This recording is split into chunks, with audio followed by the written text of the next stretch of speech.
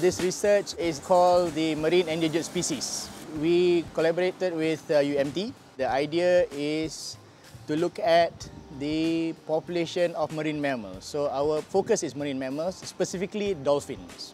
Around this place in 2010, there is quite a heavy tourism industry on marine mammals, on dolphins.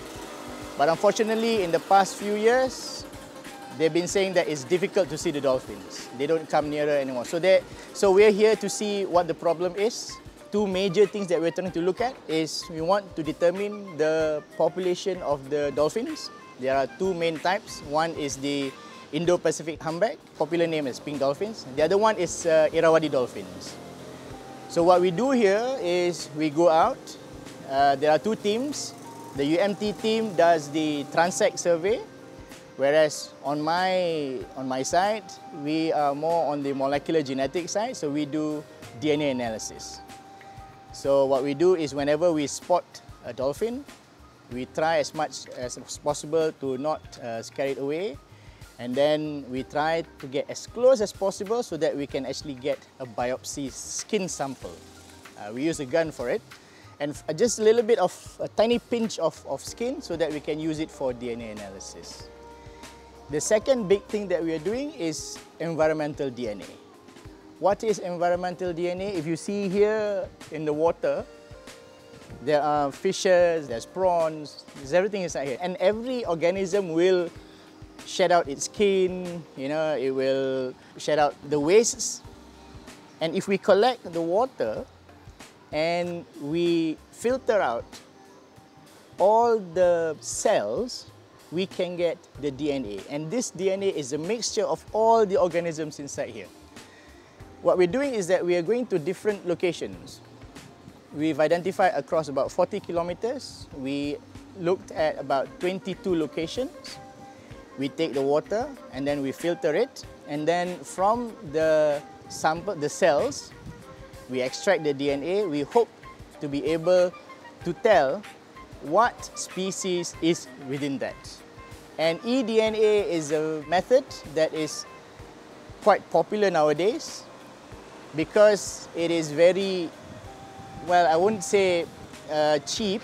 It's not as cheap as the conventional way of doing monitoring. The conventional way is you have to catch. You have to have a big net and catch whatever is in place. But using eDNA, you don't have to do that. You just take a sample of water and then you do DNA sequencing, and then you'll be able to get all the different species that's inside that region. There are many phases. So we've done this work in the Bay of Brunei with UMT. The work in Kuala Sepetang, we started in 2018. And I think we've been here for every 3 months or so. Indeed, we have found the Irrawaddy dolphins and also the Indo-Pacific humpback. But looking at the DNA, two main indicators that we found quite alarming is that the variation is very low. What that means is that there are not that many individuals available.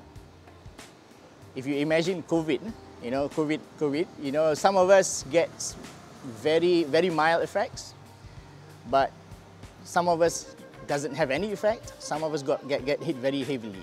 Why? Because there is variation. So the worry is that if the dolphin population is very low in variation, can be considered as threatening. Indeed, marine mammals within this area have been classified as threatened. After threatened, all the way it'll be extinct. So we need to do something about it. We've also found that, this is preliminary data, we found that the ones that we got, the samples that we got are females. So we don't know, is it just a behavioral difference? Why are we not seeing the males? Maybe they are more cautious, they don't come to approach. But hopefully that is the case, but if the gender is not balanced, then we need to take action quite quickly in order to improve the health of the population of these dolphins.